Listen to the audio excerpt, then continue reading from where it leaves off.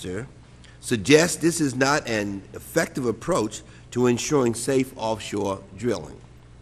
Regulatory failures at MMS were made worse by the rapid growth of offshore oil drilling in the Gulf.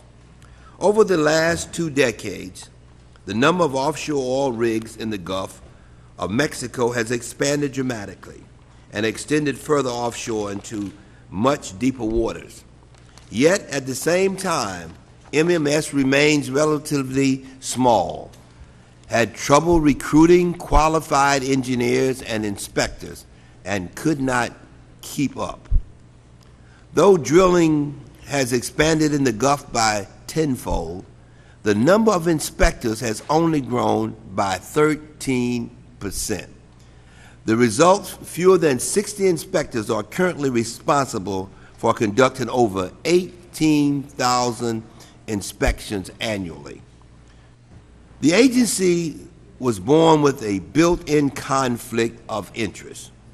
When MMS was created, it was given the dueling responsibilities of promoting drilling and collecting royalty payments on the one hand, while also issuing and enforcing environmental and safety regulations on the other hand. It seems as though it was only a matter of time before these conflicting responsibilities would lead to the disaster we are seeing here today. In short, it was a tug of war between drilling and safety. As the BP disaster illustrates, safety found itself on the losing side of the struggle. Even worse, regulatory failures have been accompanied by ethical failures. In 2008, the Interior Department Inspector General found a culture of ethical failures within MMS royalty in-kind program. The IG's investigation revealed that over a 4-year period, senior employees within MMS improperly accepted gifts and engaged in sex and drug abuse with all company employees. Unfortunately, this was not an isolated incident.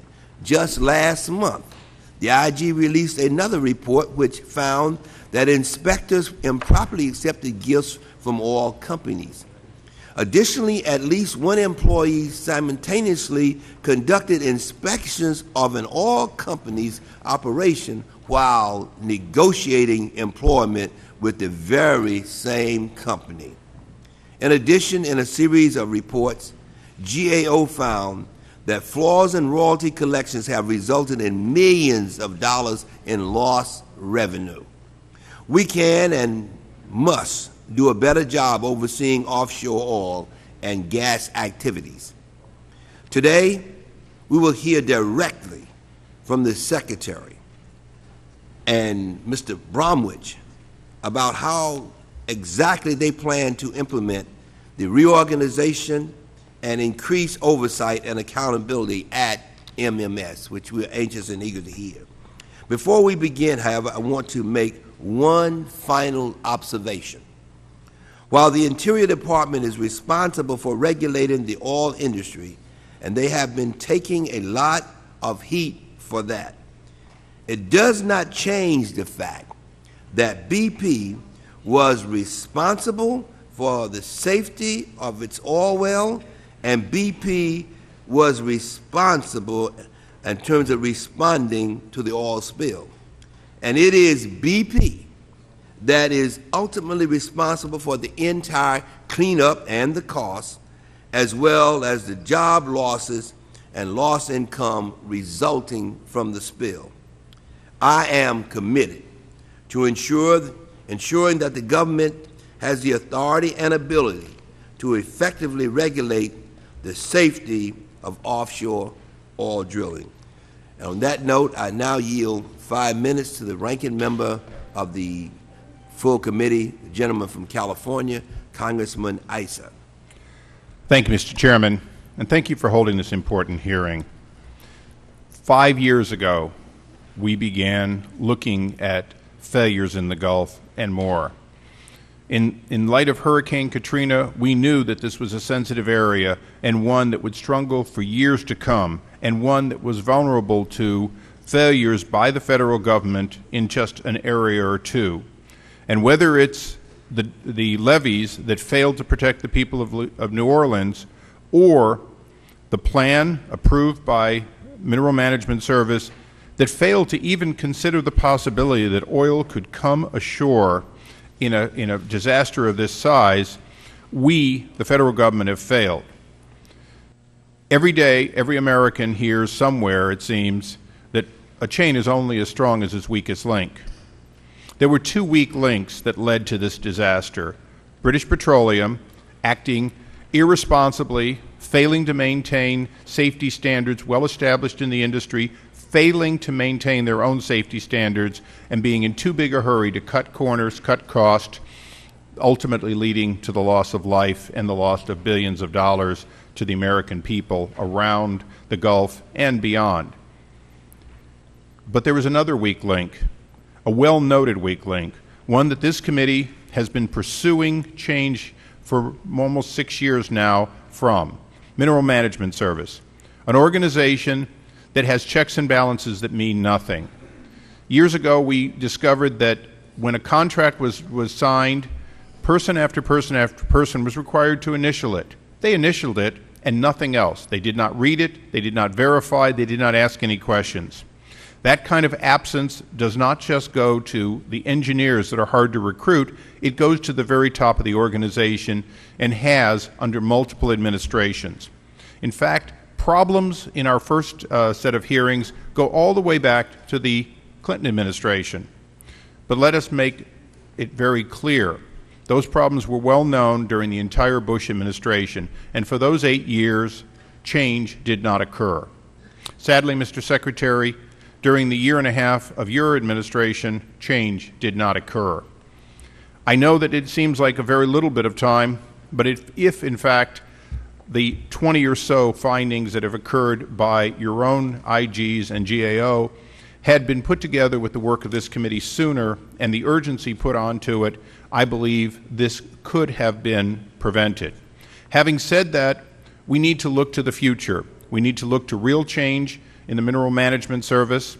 I personally would not like to see it broken into 3 even smaller parts, but rather have the real focus, either as an independent agency or as one that has a level of clarity to the American people much more similar to the EPA.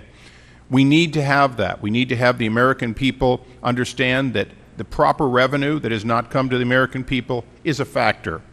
The proper controls and safeguards are a factor.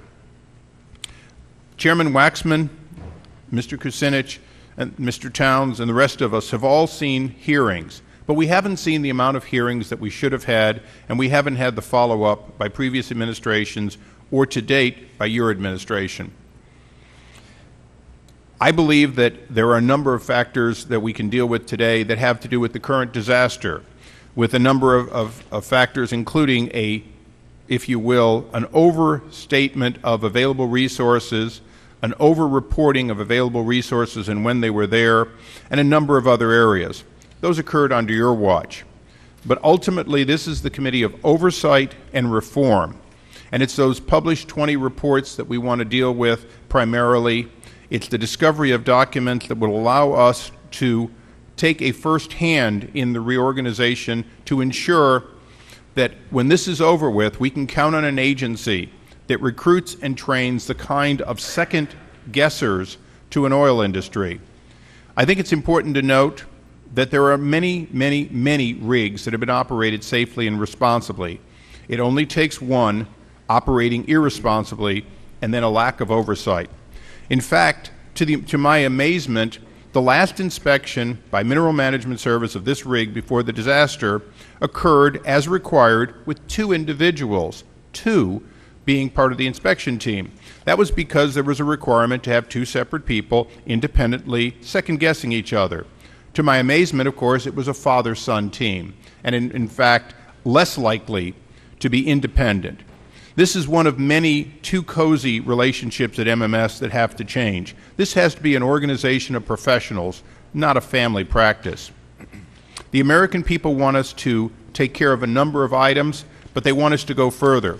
I will note today that 4 other major oil companies have announced an investment and the construction of a very large dome designed to work in the Gulf, certainly on our part of the Gulf, but perhaps in Brazil and other areas if a similar event happens. This kind of proactive thinking is important. And in fact, Mr. Secretary, to the extent that you've been involved in it, either by urging or demanding, I'd like to personally applaud you. I believe that when we look at the blow-off preventers, next generation, something that's been needed since 2003, and we look at the recovery and response assets, not just for this event, but for any event, for a major shipwreck, a hurricane that destroys a refinery, or even chemical failures, we all have a responsibility to see that we go with a program much more similar to putting a man on the moon than simply business as usual in the Gulf. So, Mr. Chairman, I look forward to an extensive hearing today. I look forward to the balance of our discovery, and I look forward to working with you on trying to oversee, for over the next couple of years, a real birth of an organization unlike the old MMS and much more like an organization that we can all be assured will keep the good actors doing what they're supposed to and the bad actors altogether out of the business. With that, I yield back the balance of my time. I'll also now recognize for 3 minutes the gentleman who is the chair of the subcommittee from Ohio, Congressman Kucinich. Thank you very much, Mr. Chairman, for calling this hearing on offshore drilling. Will Interior's reforms change its history of failed oversight? It's important that we do our work of oversight. But I also have to tell you that while I'm sitting here looking at the preparation for the hearing and thinking about how we're going to focus on things, for example, I'm going to have some questions, so you can think about it now, about the Atlantis platform, how 19 members of Congress wrote to the Mineral Management Service back in February, raising questions about engineering documents, about and didn't get the answers that we were entitled to. The breach and the catastrophe occurred with Deepwater Horizon, but the questions that we raised with respect to the Atlantis platform were relevant not only to Atlantis, but Deepwater Horizon and other platforms that are out there in the Gulf. But and so we're going to get into that in the Q&A. But I just have to say something about this moment.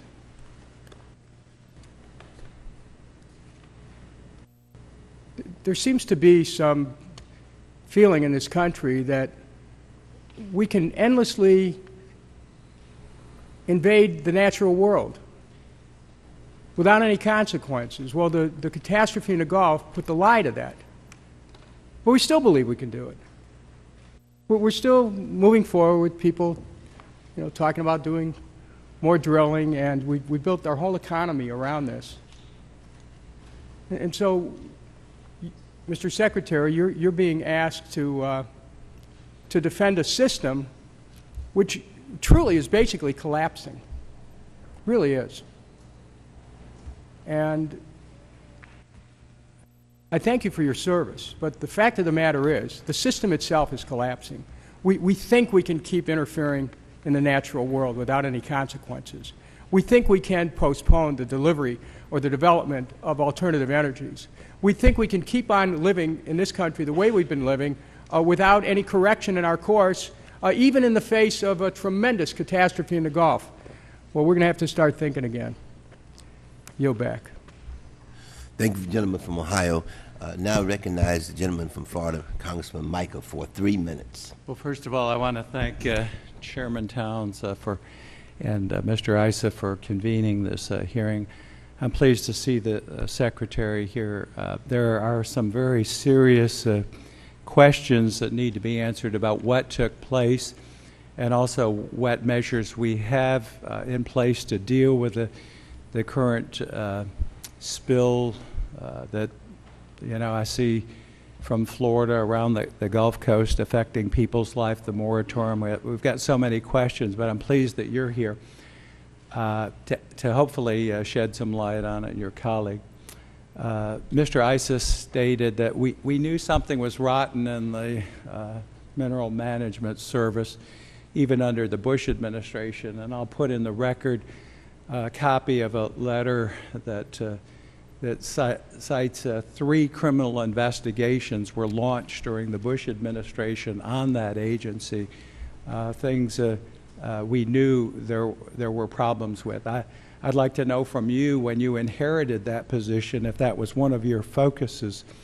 There are other questions that have been raised about the development of policy with the new administration.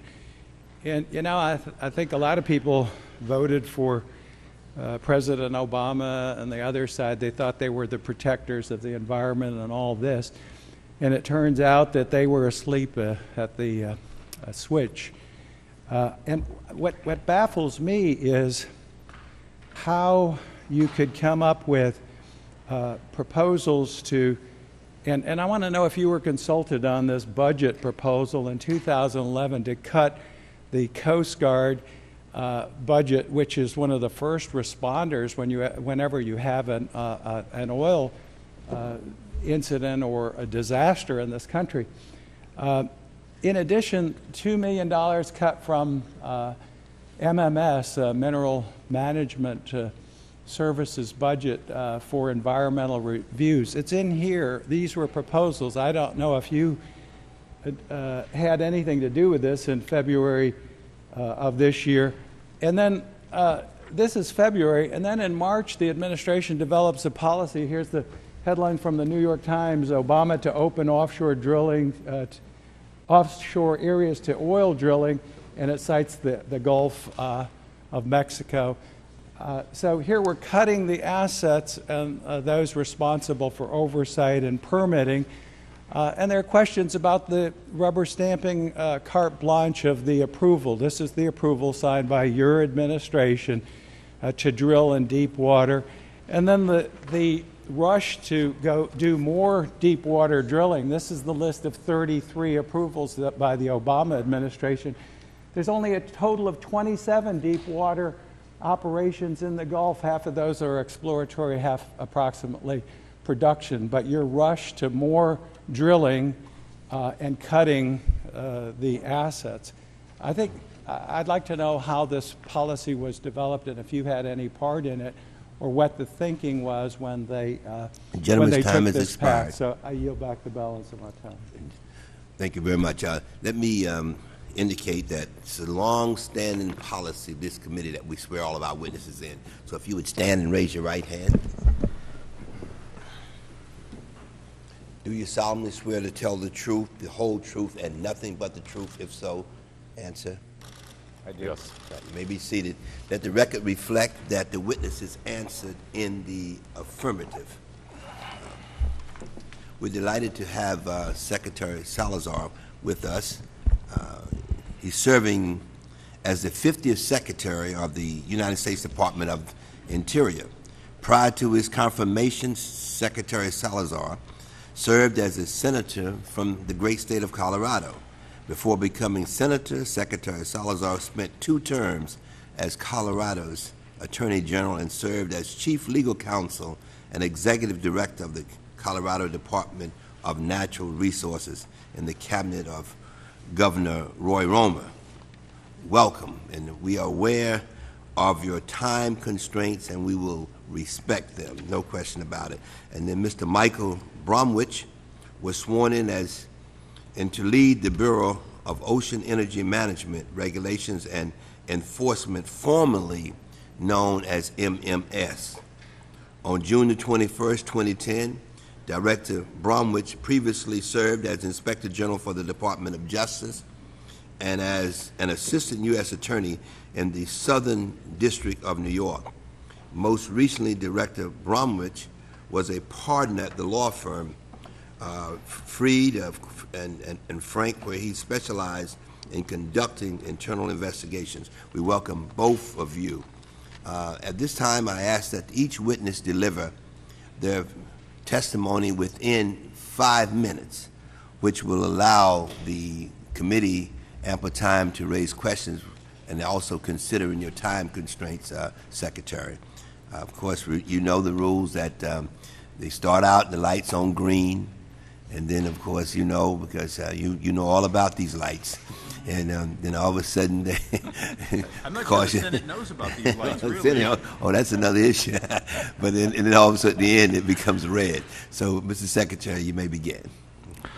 Thank you very much, Chairman Towns, and thank you, Congressman Issa, and all the members, distinguished members of the committee who are here. And at the outset, let me just say thank you to the committee for the work that it has done in the prior years relative to putting into the spotlight some of the necessary reform efforts that are required of the Minerals Management Service, many of those which we have been working on since day one when I became Secretary of the Interior. Let me at the outset just say to the members of the committee, I know you are all wondering about the status of where we are with respect to the containment of the oil leak out in the Gulf of Mexico. Since day one, and today is day plus 93, we have been working from early morning till late at night, making sure that the entire arsenal of the United States of America is focused on the problem and getting it resolved. Myself and Secretary Chu, other members of the Cabinet, have been working on this from day one. And as of today, we see the light at the end of the tunnel. There is a shut-in that has occurred of the well, and the monitoring that we have required of BP is showing that it is holding. But the weather patterns that we are seeing may have some interruption in terms of getting to the ultimate solution here, which is the ultimate kills that have to occur of this well. But we are seeing the light at the end of the tunnel. Let me move to the subject area that I think this committee wants to explore, and that's the issue of responsibility and what is it that has happened here. Let me frame it for this committee the way that I see it. This is a collective responsibility, and I do not believe that at the end of the day that the blame game is going to help us relative to how we move forward and develop the broad energy portfolio and the comprehensive energy plan that is required of America. That we need to work together to fix the problem, make sure we learn the lessons from this incident, and that we move forward with an energy portfolio that I think at the end of the day will include oil and gas. That has been the position of the President and my position as Secretary of Interior. In terms of the responsibility for this incident that brings us here today, certainly BP and other companies that were involved have broken the rules and have strayed from the best practices of the industry. Many investigations are going on. Much of that has already been reported in the press. Secondly, industry has made the wrong representations both to the Congress as well as to the Department of Interior and others with respect to drilling safety, with respect to the ability to contain blowouts, and with respect to oil spill response. The efforts announced yesterday by the 4 major companies and moving forward with a $1 billion effort on which I was briefed will need significant additional work before we can be satisfied with at least one of those particular prongs that I think are essential to be righted. Thirdly, the Congress shares the responsibility. This committee has been at the forefront, at least, of exposing some of the ethical lapses. But at the end of the day, the drilling that has occurred and the Deepwater drilling has been something which this Congress has also embraced. And I recognize that I, too, was a member of the U.S. Senate. The passage of the 2005 Energy Policy Act, which you, Congressman Issa, and others members of this committee voted on, essentially was part of a national framework. Fourth, there is a reality that this is an issue which requires looking back not just at one administration, but it's multiple administrations. The MMS was formed in 1981, and you think about the fact that there have been Republican and Democratic administrations that essentially have allowed this organization to continue by fiat of secretarial order. And it was for that reason that even as early as last year, I proposed to the Natural Resources Committee, Congressman Rahal's committee, that we move forward with organic legislation because the missions of this department of this agency are so important.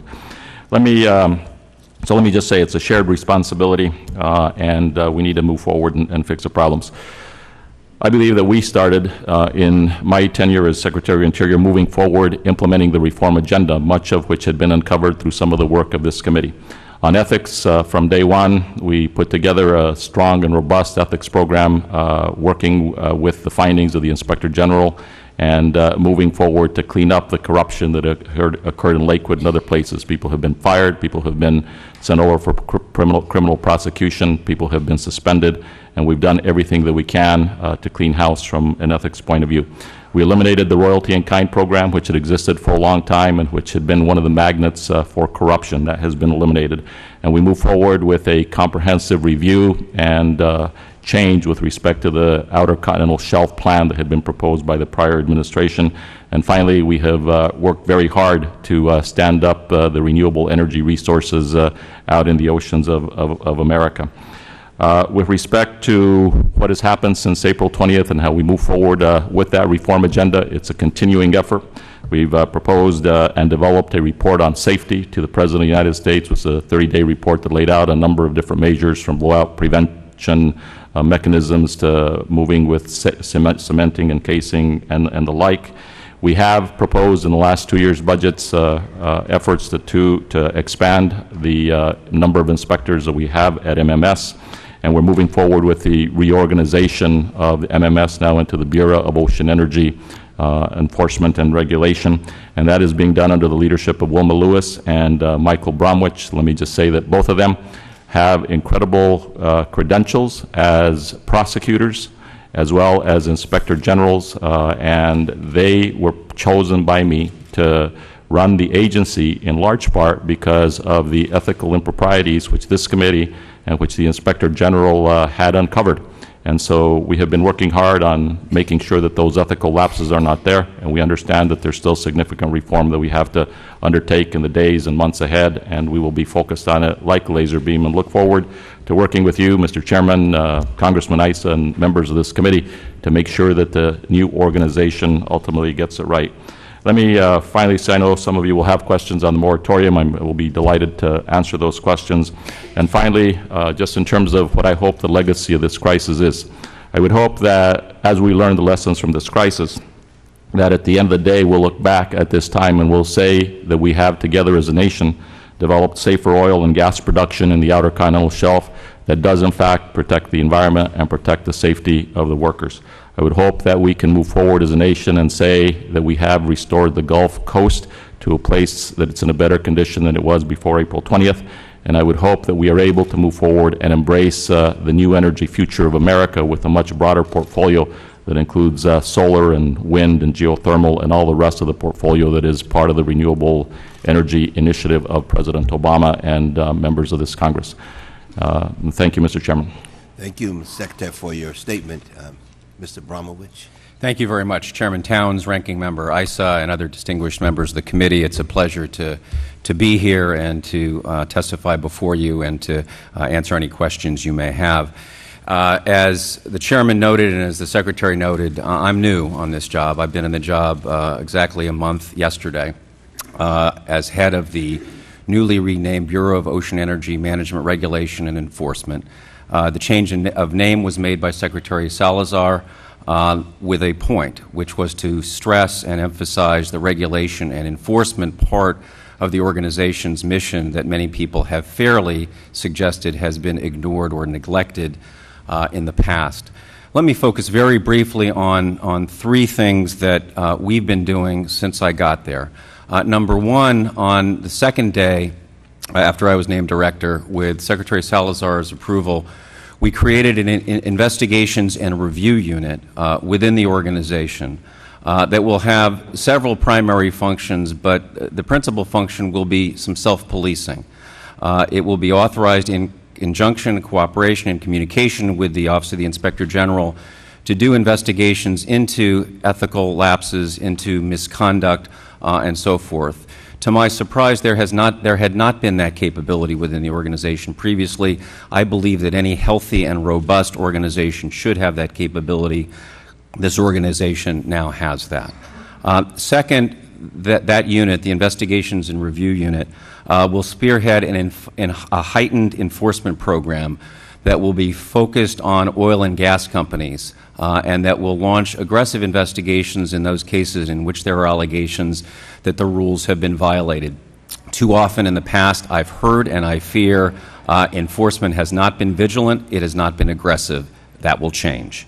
Finally, as the ranking member and the chairman noted, there have been many reviews and investigations by various entities, including the Office of the Inspector General, GAO, and so forth. One of the duties of this investigations and review unit will be to follow up on those reviews, to see whether the remedial steps that should have been taken and where statements may have been made that those remedial steps had been taken, whether they in fact have been taken. So that kind of follow-up work will be a central mission of the investigations and review unit.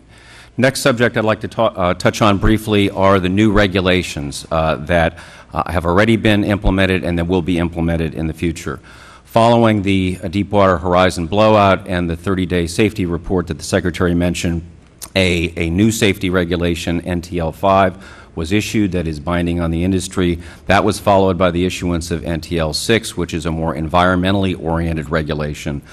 These are tough new rules and regulations that govern oil and gas companies as they do work in the Outer Continental Shelf, and I think they are fair and appropriate new rules and regulations. There are other rulemakings that are in process that are in part the product of learning that has gone on in the Interior Department both previously and that is going on in an accelerated way over the last 2 months, and we hope to be putting out those rules in the near future.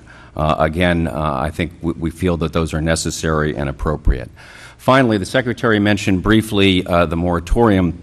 One of the charges he gave me in connection with the moratorium issued on July 12th was to conduct a series of public forums around the country to gather information on 3 central issues: drilling safety, spill containment, and spill response, with an eye to gathering as much information from industry, from academia, from stakeholders, from NGOs, from environmental groups, to determine whether there are ways in which the moratorium might be shortened before the November 30th current expiration date, but generally to learn as much as we can on what additional measures need to be taken on those 3 dimensions to ensure that when deepwater drilling is resumed, it's done in a safe and appropriate manner.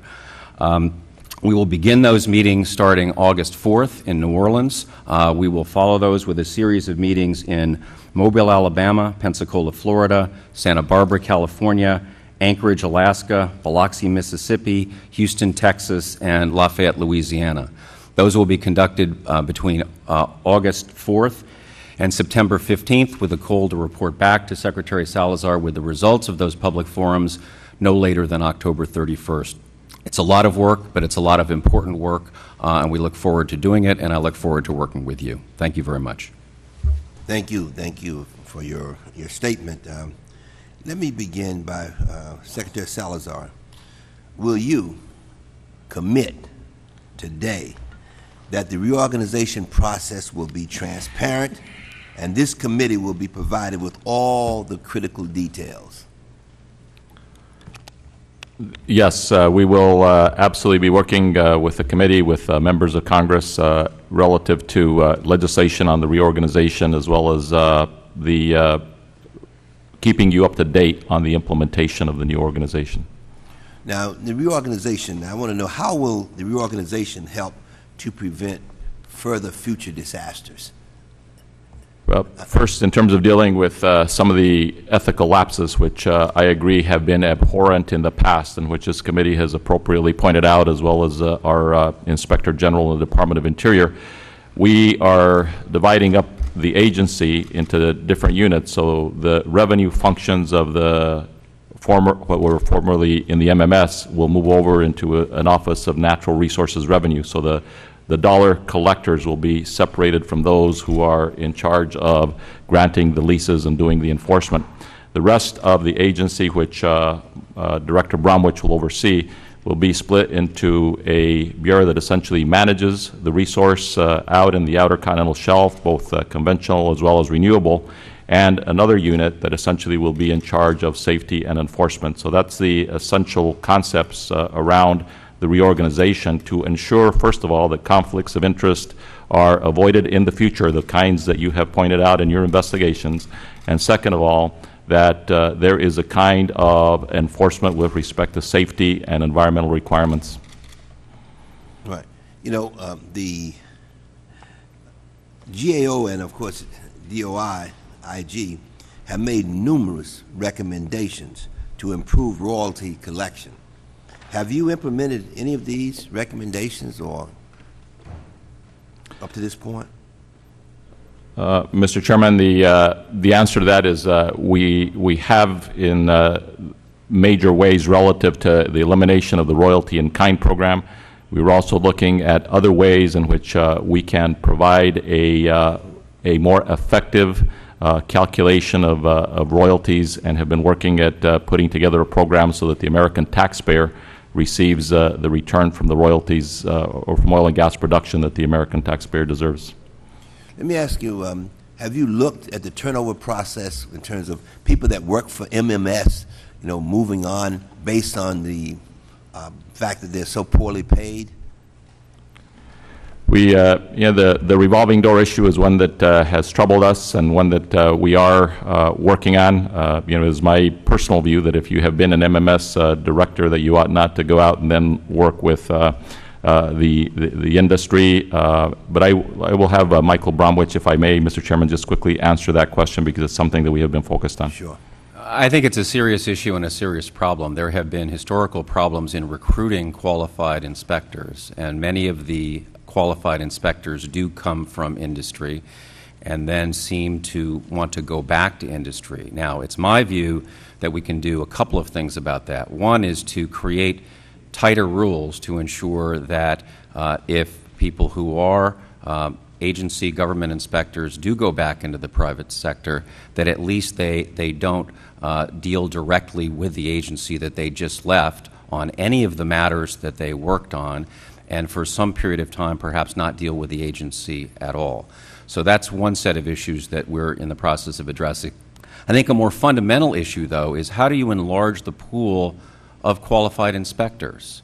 One of the things that I've begun conversations about is talking to some of the schools of engineering around the country to see if we can develop recruiting programs so that this becomes a desirable public service career path.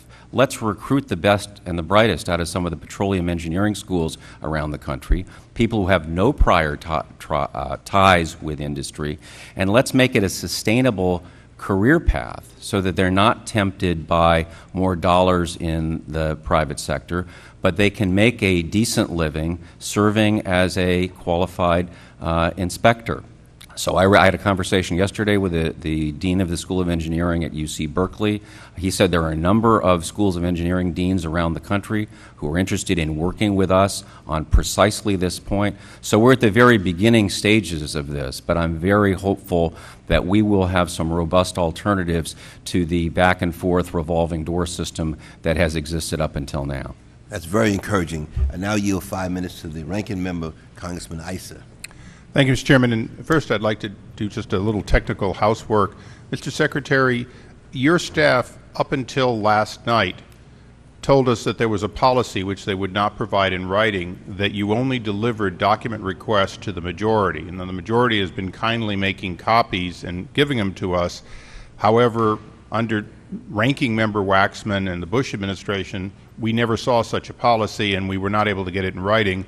Would you pledge that both the rest of the discovery would be coming, which you've already said before the committee hearing started, but also that the discovery would be transparent to both sides, that the chairman may have requests that are slightly different than we have, but that what we request would be granted to both sides at the same time, rather than relying on somebody to go through and try to make an effective copy, rather than your knowing that you delivered both sides the same information?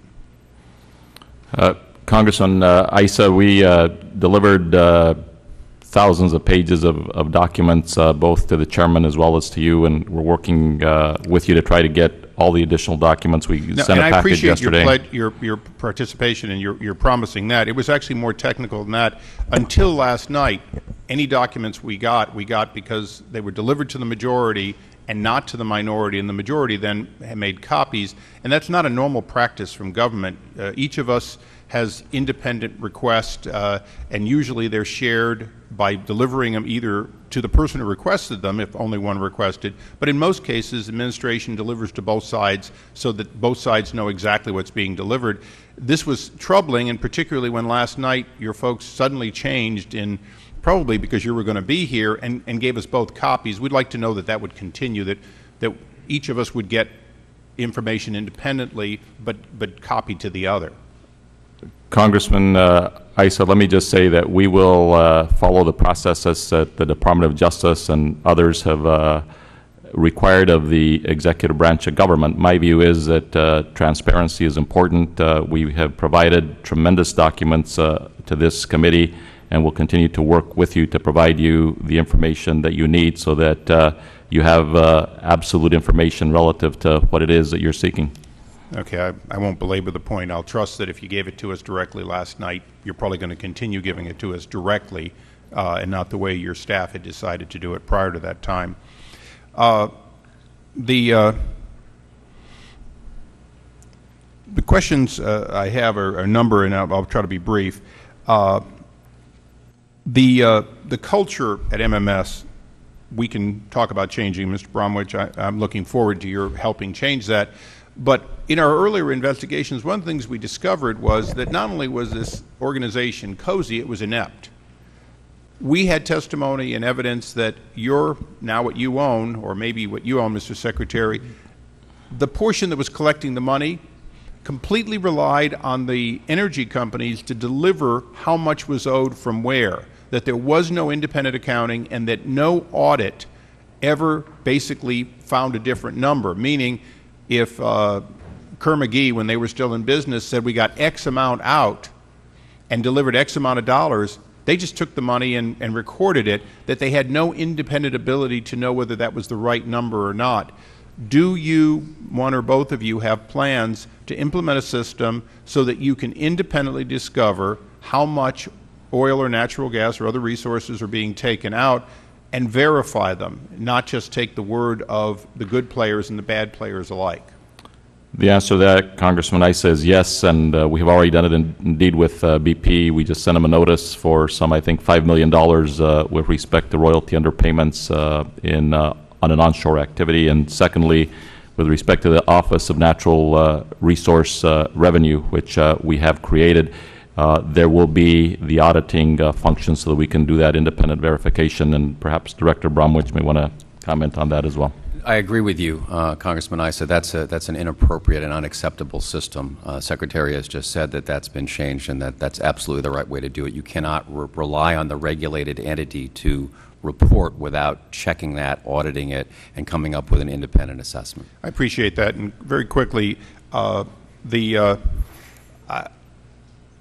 might suggest that every year the Army Corps of Engineers has huge amounts of senior engineers retire who still would like to work for government. I would hope that you look at both ends of the spectrum, those coming directly out of universities that have never worked with oil companies, but perhaps senior engineers who have 5, 10, or 15 more good years to give that also are not tainted by an ambition to work for 7 figures for an oil company. I think that's a great idea. Last week I found out that there may be a pool of people in the Coast Guard, I think they're called warrant officers, who similarly have useful experience that we can count on. So I think there are actually pockets of experienced personnel all over government that people just haven't thought of tapping into in the past, but that we're going to try to tap into now. Thank you. Thank you, Mr. Chairman. Gentleman's time has expired. I now yield to the gentleman from Ohio, Congressman Kucinich. Thank you very much, Mr. Chairman. I indicated in my opening remarks that I had some questions about the way that the Minerals Management Service handled the British Petroleum's Atlantis platform issues in the Gulf of Mexico. I was one of 19 members of Congress who signed a letter to the Mineral Management Service back in February of 2010. This was about Mr. Bromwich. This was about 2 months before the Deepwater Horizon incident. Ms. Birnbaum, the former director, received a letter about BP Atlantis' platform. we requested an investigation to verify a whistleblower claim that 90% of the final construction plans for the platform, almost 7,000 plans, were never approved. So if there is an accident on that rig, there would be no plans for response teams to use to try to deal with it. Though I am happy to see that an investigation is now underway, I am concerned that it is not expected to conclude until September. It's important to keep in mind that this platform is in waters deeper than the Deepwater Horizon platform, and BP's own worst-case scenario for a catastrophe with Atlantis would put over 200,000 barrels of oil per day into the Gulf, which is about anywhere from 4 to 10 times the size of the Deepwater Horizon catastrophe. My first question, Mr. Bromwich, is whether BP would be found in violation of the law if it does not maintain certified as-built drawings on file. I don't know the answer to that. Let me get back to you on that. My intuition is that the answer. My intuition is that the answer. I'm disappointed you don't have the answer to that, because that's your job. The answer, I'll give you the answer. The answer would be yes. Now, I'm told that it should not take that long to review the plans. That raises a question that the plans might not even exist. I'm concerned that Atlantis is the rule and not the exception. Given what we know about the Horizon accident and how BP Atlantis does not have engineer-certified documents for its subsea components as required by law, wouldn't it make sense for the Bureau for Ocean Energy Management, Regulation, and Enforcement to close the Atlantis project, as well as any deepwater drilling production operations in the Gulf that lack final plans until an independent third party has proven that they're operating with complete sets of engineer-approved drawings for their above and below sea components? Mr. Bromwich. Congressman, you're correct that there is an investigation ongoing. You're also correct that it's going to be completed by the end of September. I'm advised that there is a letter that's on its way to me that will update you and other members, interested members of the committee, with what I anticipate will be preliminary results of that investigation. The truth is, I have spent the bulk of the month since I came on board dealing with various offshoots of the Deepwater Horizon matter, and so I'm not as fully aware of the Atlantis matter as you would like me to be, but I will make it my business to become more knowledgeable about it and be happy to talk to you further about it in the near future. Mr. Bromwich, I appreciate that response, but I think it would be useful for you to review the letter that was sent back in February 20th, 2010, signed by 19 members of Congress, including myself, which provides a very powerful warning about the consequences of not having an appropriate inspection of the issue relating to engineering plans at that BP Atlantis platform. I will review that. You understand the concern here. I mean, you are dealing with a catastrophe from the lack of appropriate oversight at Deepwater Horizon. What I'm maintaining to you and what other members of Congress we've all joined together in asserting is that lack of appropriate oversight also exists with respect to a BP Atlantis platform, which could have even more catastrophic implications than the Deepwater Horizon disaster. I thank the gentleman. I yield back.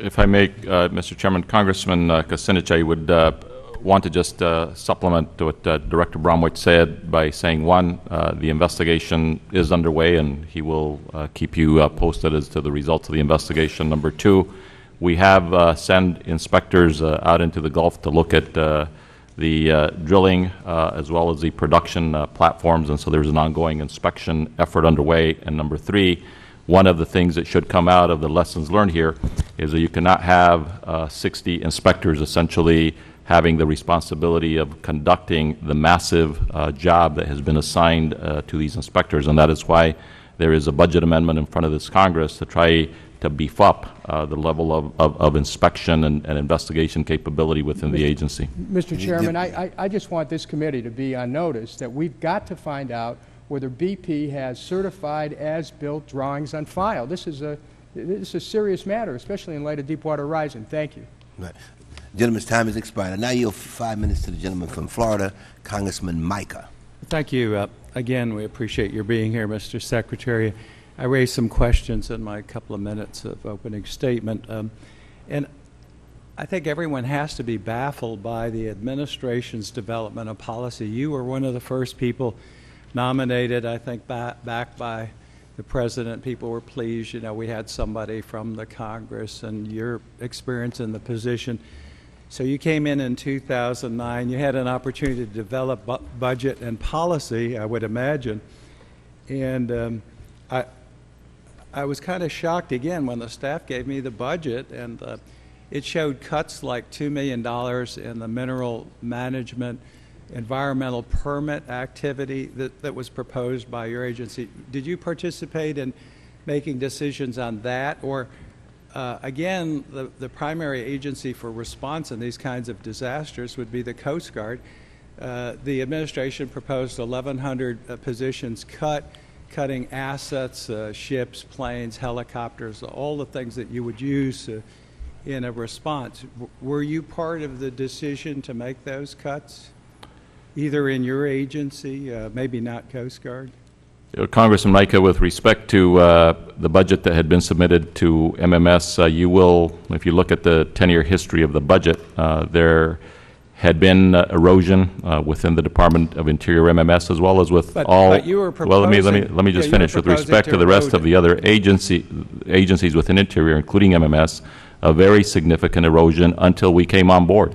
Now, you will note that the inspectors that are set forth in the budget for MMS are a significant increase from what had been there in the past. Now, the question that is appropriate, I think, for this committee and for the Congress, is that number sufficient? And in our view, it is not. We need to have additional capacity. All I can go is by the budget. I asked if you were there when the decision was made to cut the environmental review activities, which also reviewed permits. And then the next thing is that this is February. It came out. In March, did you participate in the decision to expand drilling in the Gulf and other areas? Were you consulted? Is there any documentation? It was not that I was consulted. It was my decision and it was my plan. And it's a plan that that is a very well thought out plan relative to moving forward in a thoughtful way that changes the direction that we were going on in the OCS, that does different things with respect to what was being planned on the Atlantic and does different things that was being planned in Alaska, and brings in the kinds of environmental reviews that are necessary. Well, again, let's go to that, though. You were there when they issued this one-page permit, and this is the permit to drill for BP, one page. This is